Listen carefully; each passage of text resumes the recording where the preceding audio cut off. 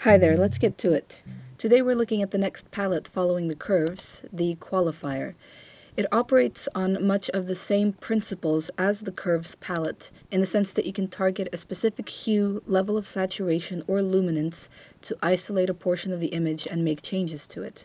The difference is that the changes will not be made within the palette itself.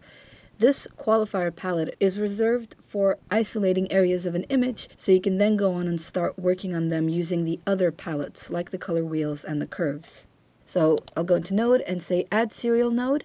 From now on, we're going to stick to using the shortcut Alt-S. Just like the curves palette, we have a few different controls at the top, and it's essentially the 4 different ways that you're able to use the Qualifier based on the hue, saturation, and luminance of your image, the red, green, blue channels, just the luminance, or the new DaVinci Resolve 12 option, which is a 3D Qualifier. We'll start off with the classic HSL and look at the 3D afterwards. I'm going to hide my timeline and my clips because they're not too vital for this workflow. And I'm also going to shut the gallery down, and that way I have a much better preview of my viewer. To select the color range of my image, I can either click to make my initial selection, or I can click and drag to grab a variety of values. Right now we're not in highlight mode, which means I can't see my selection unless I look at the node. So in the top left corner where we have our image wipe and split screen controls, we also have the highlight control, and this allows us to isolate our selection. You can see that on either side of the image I have these gray bars, which shows me that these areas have not been included in the selection, and they probably should be.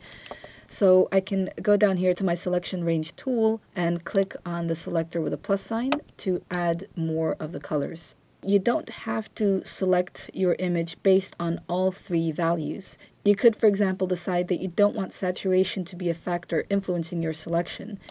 And in some cases, that could result in a cleaner key, like in this case. So I've got some areas that are becoming cleaner in the back. You're also able to control the center of your selection. You can control the width, so you can see the selection on the color bar expanding. The soft controls allow you to taper off the ends of the selection so that there's semi-opacity as they reach the edges of their limits. And lastly, you have symmetry, which controls whether the edges taper off together or if one of them is less vital than the other. And in this case, if I taper off the pink better, I do tend to get a better blend between the bottom of the sky and the buildings. So then, much the same controls for the saturation and luminance.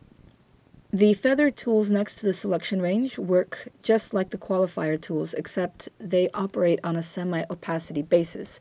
So if you're picking a color and it's slowly tapering off to something else, like a shadow on a wall or a gradient or a reflection, you can use the feather tool to add or remove a portion of the selection without making it entirely transparent or full opacity.